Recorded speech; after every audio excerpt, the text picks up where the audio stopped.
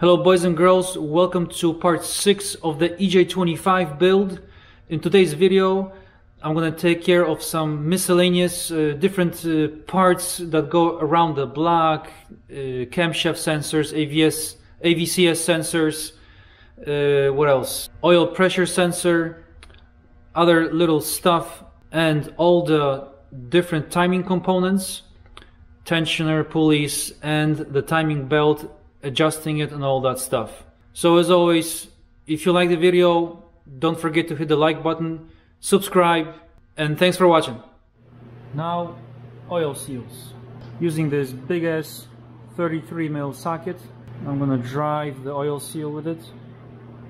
Just make sure it's the same size as the seal, so you hit this part. The edge of the socket in this case is as near as possible to the edge of the seal. That's actually metal. On the outside part, well, all around, but you don't want to hit this piece, the actual seal. So a little bit of oil, as usual, outside and inside. There are two different seals. The ones with the bigger opening are for the intake cams. The ones with the smaller are for the exhaust.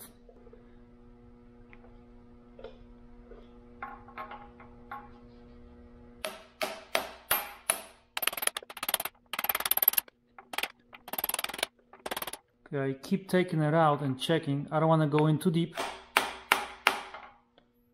I want to be with the flush with the outside surface here of the head. So I am flush here on the left side, almost. But since these surfaces, there is a kind of sharp edge right here. So these two are not even with each other. So it is flush here on this side, but it's not. It's a tiny bit sticking out on this side. I'm going to leave it like that.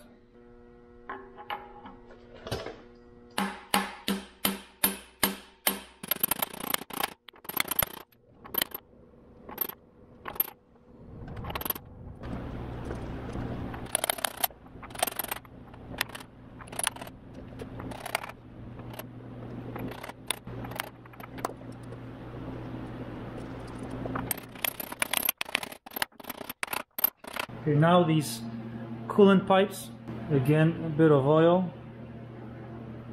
on the water pump.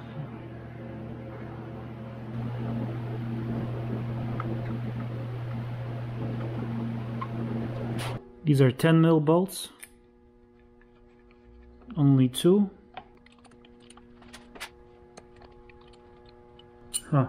Check this out, since the head and the block were decked, now there is not enough room.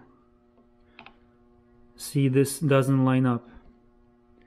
I mean, barely, but still. So I'm just gonna bend this pipe, bend them closer together.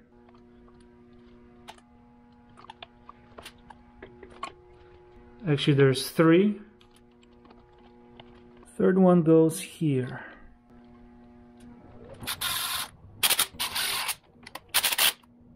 Now this pipe here, this one goes to the throttle body, so I'm probably either connected with the inlet or outlet, being this the inlet or outlet, bypassing the throttle body altogether, or cap it right here.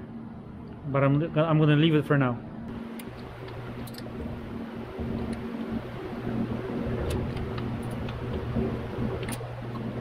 And now the dipstick tube.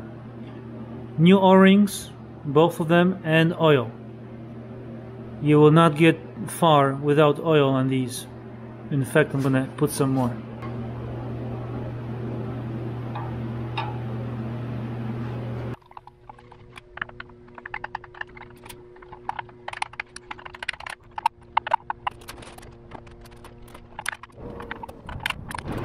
So that took a little bit. Be patient. Don't force it. You're gonna destroy the O-ring. And stop when the bracket touches the head where the bolt goes.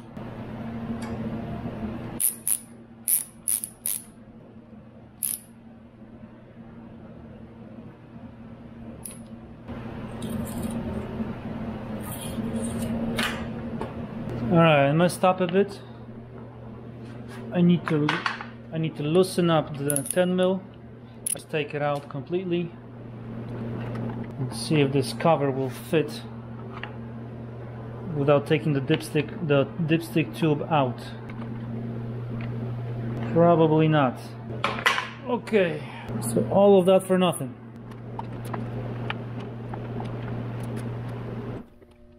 Yep, because the head was decked and the black, I got less room.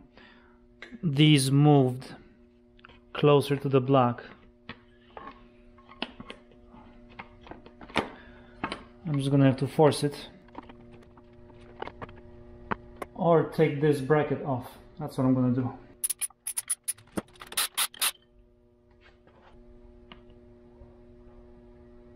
There we go.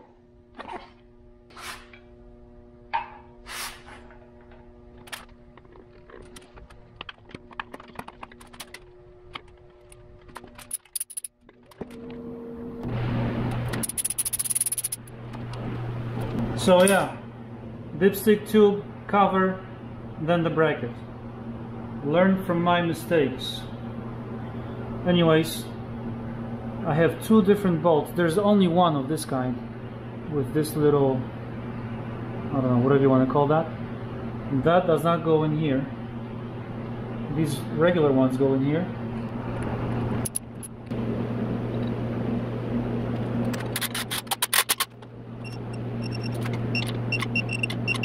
Looks like this might go right in here.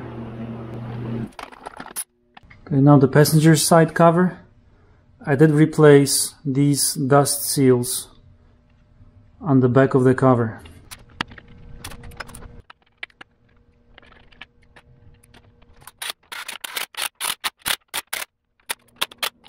Alright, now the exhaust cam sprockets. You got two of them, they are quite different. You can't really mess this up.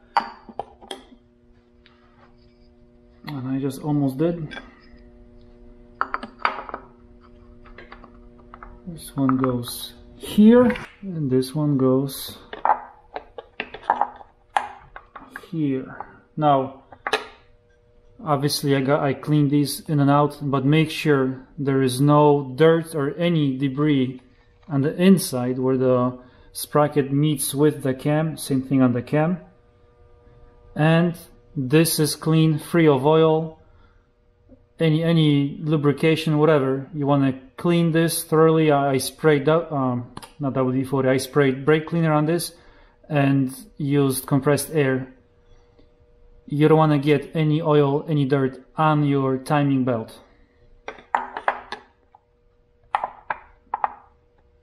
These get these shorter bolts. The intake sprockets get these longer ones with these oil passages in them. This is just a regular bolt. Check this out. This is a new one I had to get. Remember this? Any of you have seen the episode 1 of the engine disassembly or teardown?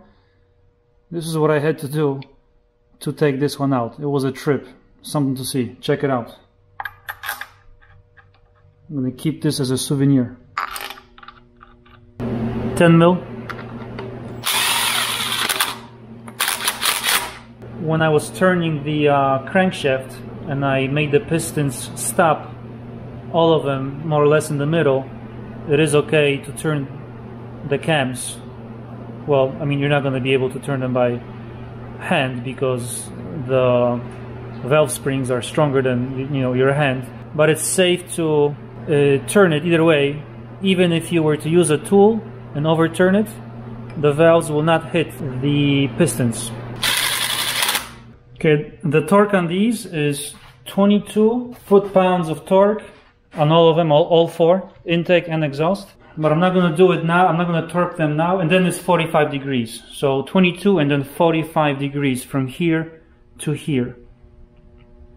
No, wait a minute, that's 90. So 45 would be here That's 90, so halfway through 90, so right about here. But I'm gonna do that once everything here is on, the pulleys, the tensioner, the belt. It's just gonna be easier. This is gonna stay in place. It's gonna be easier for me to put this special tool on and to hold it in place and torque it. Intake sprockets, new O-rings.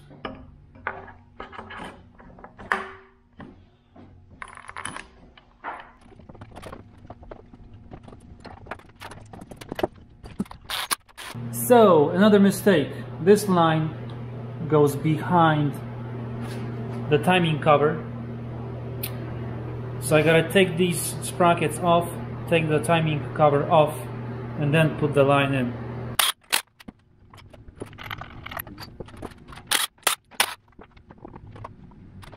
Turns out this should probably fit. Now one of these bolts has a filter inside. It does look different. Let me show you. See the filter there? I did clean the inside. I sprayed brake cleaner from here, and now I can actually see through it to the light. I don't know if you see that or not, but yeah, now it's nice and clean. So this one goes right in here, right in front of the engine. Okay, make sure you put new crush washers. Okay.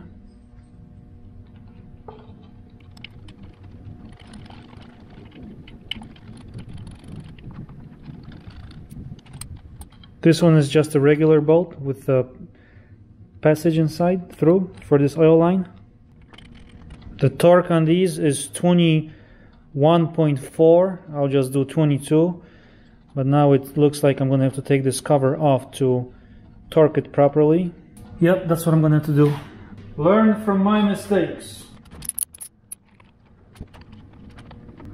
Let's see if I can get away without removing this bracket. Remember, I had to remove this bracket to put the cover in. Let's see if I can somehow get away with that. Maybe I can just, yep, okay. Alright, so that's a 17.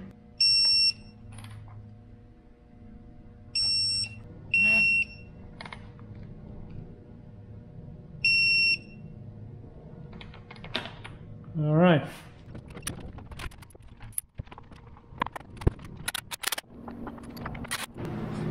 And now the oil flow control solenoid valve. I'm reusing these O-rings. These look pretty good. I did not get these in my gasket set, but the rubber is pretty soft, and I cleaned it. I took those out, cleaned them up, and I put fresh oil on the O-rings.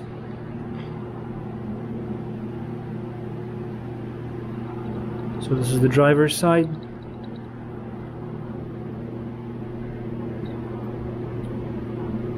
There we go.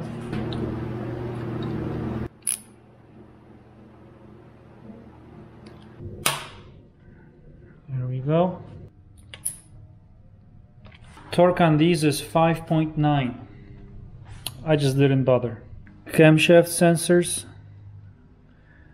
One on each side. Again, reusing these O-rings. These also didn't come with my set. Make sure it pops in. Even if when you gotta put oil on the O-rings. If you don't, you're just gonna mess up damage the O-ring. But even if with oil, do not force these in. Play around, twist it left and right until it pops in on its own. You know what? Now, on second thought, I'm gonna clean up these bolts.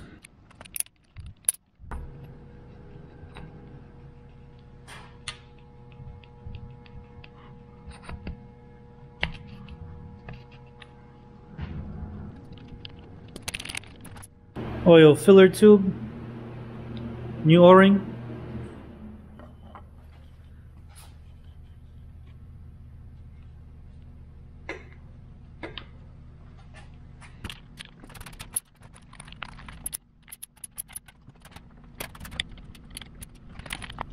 Alright, right here you have your oil sending unit or oil pressure sensor, and no glue or no RTV, nothing is required because these threads are tapered. Okay, so it seals itself up. I mean, you could put some RTV tiny bit on here just to be safe, and I don't think that's necessary.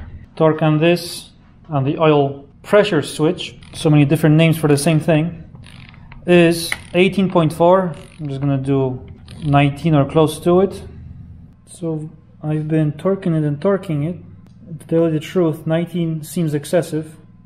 I found more info online. They're asking for 17 foot-pounds of torque. I'm at 14 right now. 15. Looks like it's doable. I think that's enough. And what I've noticed on my, because remember this is an 08 WRX block, which is basically the same thing. And on mine, the provision for the sensor was right here, and this plug was here. So they switched it in 08 or maybe in 07. But yeah, it used to be here. Now it's going to be here. That's fine with me. Okay, let's take care of the knock sensor. No oil, nothing, no washers. Just a sensor and a bolt. Looks like a 12 mil. And you want to position it the same way, which I've noticed it's almost always about 10 o'clock. So the torque spec is 17.4. And you want to be precise for this, for the knock sensor. Should be good. Alright, we're getting somewhere with this. Alright, another oil line. The top bolt is your regular bolt, and the one that goes on the back, it's got that filter, that inside filter, which I cleaned as well.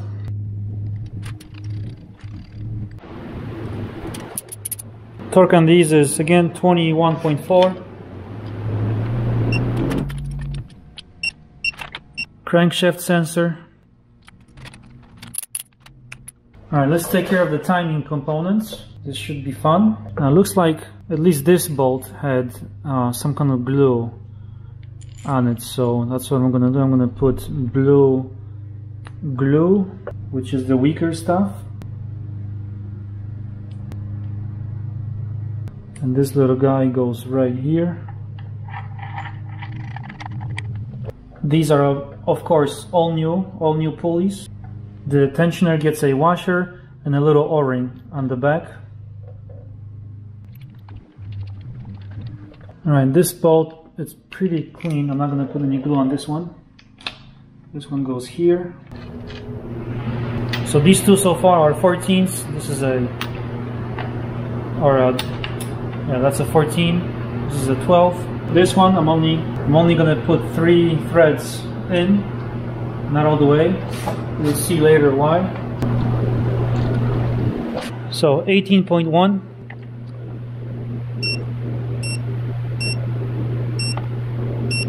And 28.9 on the rest of them. Which, yep, you guessed it, I'm gonna do 29th. Oh yeah, not supposed to be. Tightening that one.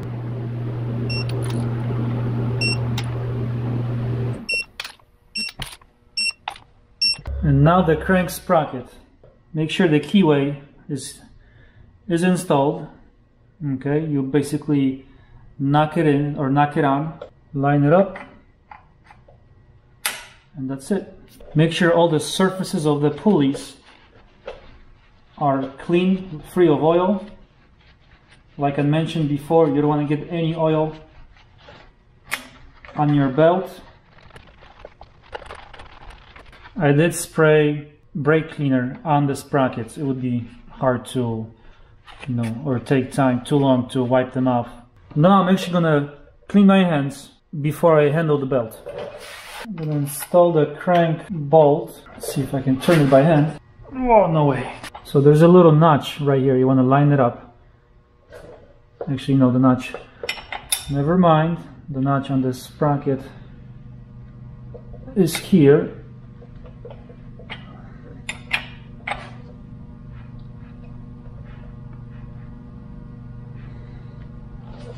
Okay, so the sprockets on the driver's side, you want to line up the double lines on the sprocket.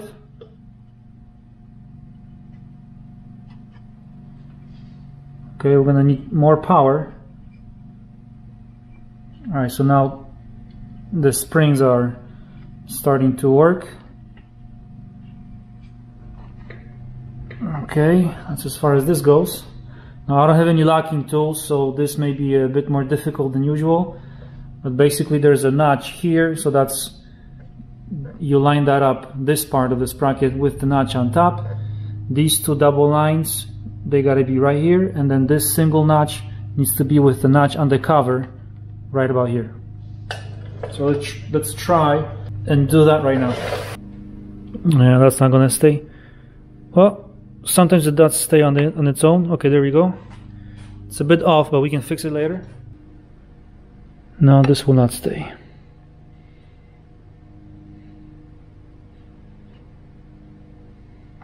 So this is what I'm gonna do. I'm gonna put the belt on. Now the way this, see, it's got, this belt is cool because it's already got marks where to put them on the sprockets and the crank sprocket. So these dotted lines will go on the crank sprocket.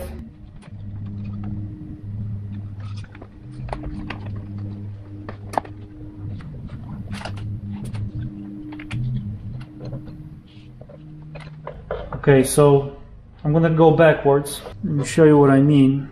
So there's a notch right here, and my line is right up here. I don't need the special tool to line this one up.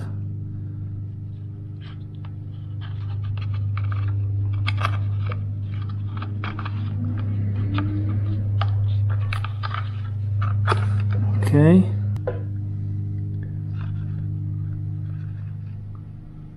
Okay, so I haven't done this for a while. Anyways, the passenger side looks like the valve springs are not working yet. So this side is going to be easy. So it's just a matter of lining these lines up.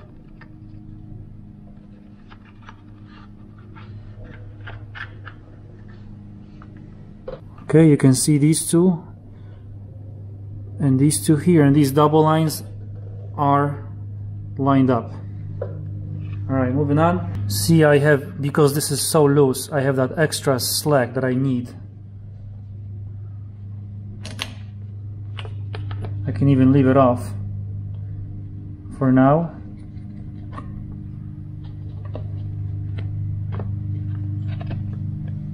Okay, so really all that's left to line up is these two.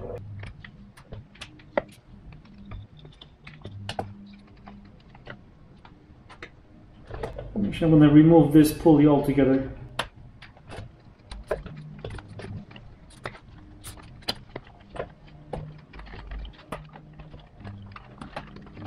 Alright, that was easy.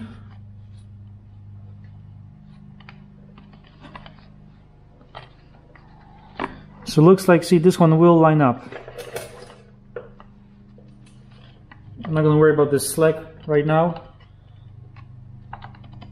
Okay, I'm going to hold this belt here.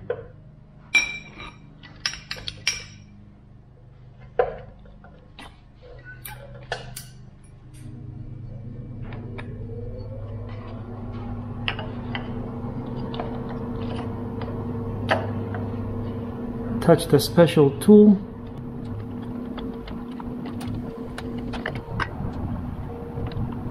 Actually, I have an idea. I'm going to remove the tensioner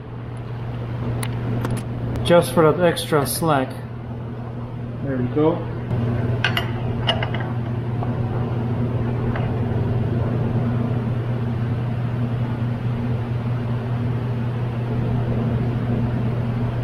It's actually easy enough doing this by hand.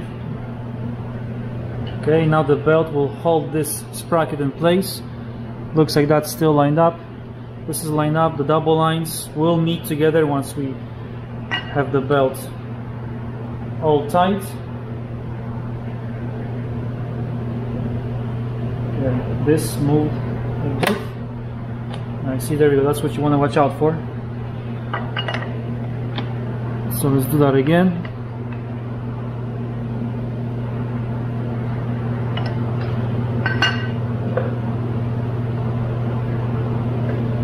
Actually, what I'm gonna do,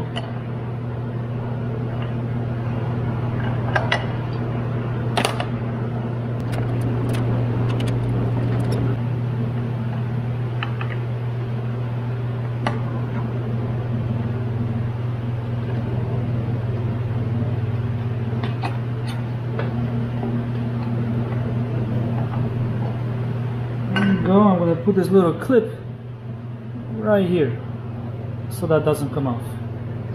Recheck my marks, lined up. Okay, this one jumped. No, actually it's okay. This glue is still wet. Reattach the tensioner.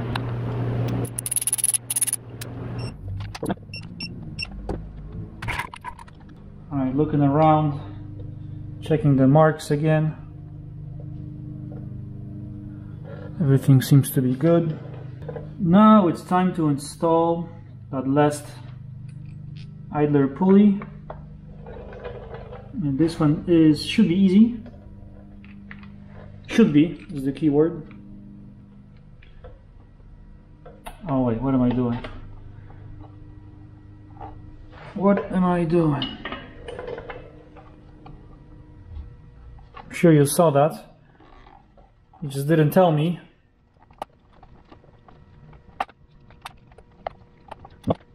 Okay, now it's time to install this pulley. Gonna push it up, remove the remaining slack, and this will go on easy. So this is the very last thing that you do. And torque is 29 or 28.9.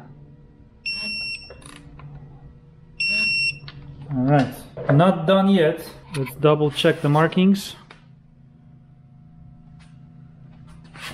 Okay, 1, 2,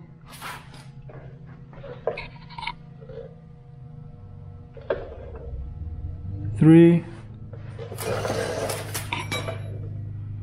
4, 5, 6, and 7. And now it should be safe to spin the crank, spin the whole thing. So let's see what happens. Actually, before you start spinning, remove the pin for the tensioner. Because usually if you don't, the belt likes to skip because it doesn't have that proper tension on itself. So now we're going to spin the engine. That was a spring, which is okay. It's adjusting itself. That little click that you heard. Slowly we're going to turn the crank twice for the camshaft to turn once. So that was 1. That's another valve spring.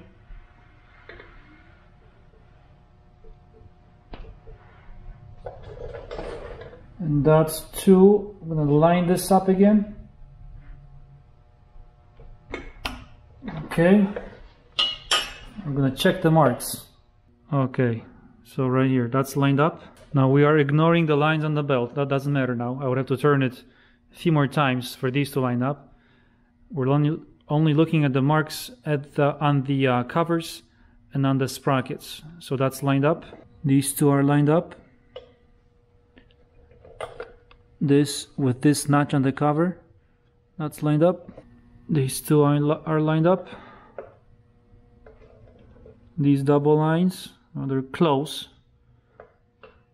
And then this one with the notch here. These are not going to be to the millimeter, okay? They will be close. It's actually a good thing to spin the engine a few times just to make sure everything's fine. It's better that you find out that there's something wrong spinning it slowly than when you crank it. So the plugs are not in yet, the spark plugs are not in yet. If they were in, then this would not be that easy to spin. But yeah, I'm happy with that. Now, in case you're wondering, you can remove these to make your life easier. The torque on these is 4.7, in case you're wondering. And there is a millimeter of clearance between these and the belt. There's one more thing that goes right here. Okay, this is what I'm talking about.